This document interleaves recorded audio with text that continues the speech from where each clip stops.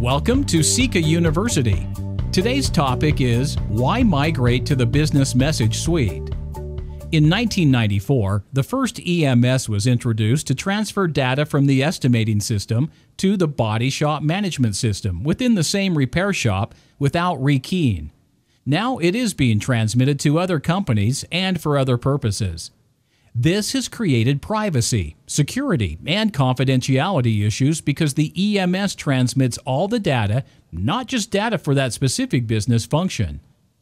Today, the BMS covers 16 business functional areas and covers 194 functional messages. The business and technical drivers are: the 1999 version is the most widely used EMS.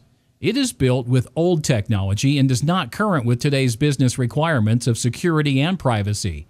An EMS limitation. The BMS's greater efficiency and more privacy provide greater customer satisfaction. All 604 EMS data elements are in the BMS. Profiles have unlimited occurrences. Paintless dent repair information has been expanded. Includes a full history of changes for profiles, damage lines, and totals. BMS's unlimited number of memos. The BMS's unlimited storage for contact information, cell phones, mobile, corporate, and personal email, corporate and home offices. Structured damage line items within estimate can reflect the assemblies. Paint codes are unlimited. BMS data is aggregated into business functions, allowing a program to exchange only the data necessary for that specific business function. Every BMS message request has a corresponding response message. No more lost in transmission messages. BMS common aggregates have been designed to ensure consistent data definition throughout. Now the technical drivers. BMS data is represented in XML and independent of specific platform, programming language, or system. XML is the language of the Internet, allowing standard off-the-shelf security packages to be used. Reusable data aggregates and backward and forward compatible design results in less costly systems development and maintenance. The EMS is limited in the data that is exchanged.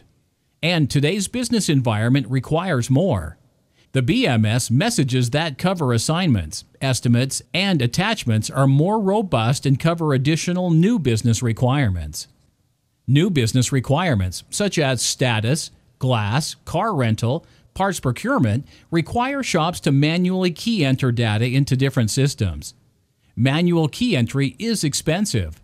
Implementing the BMS eliminates these costly processes.